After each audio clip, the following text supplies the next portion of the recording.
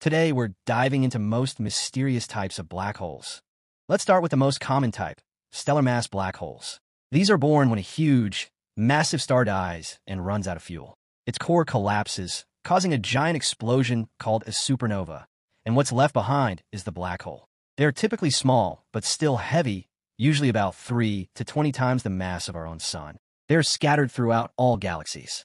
Next up, we have the undisputed kings of the black hole world, supermassive black holes.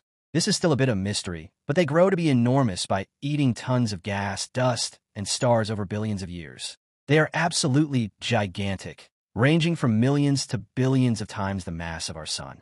They are found lurking at the center of almost every large galaxy, including the one in our Milky Way, called Sagittarius A*. They are key to how galaxies evolve. Which type of black hole do you find most fascinating? To watch other types of black hole, wait for the part 2. Thanks for watching.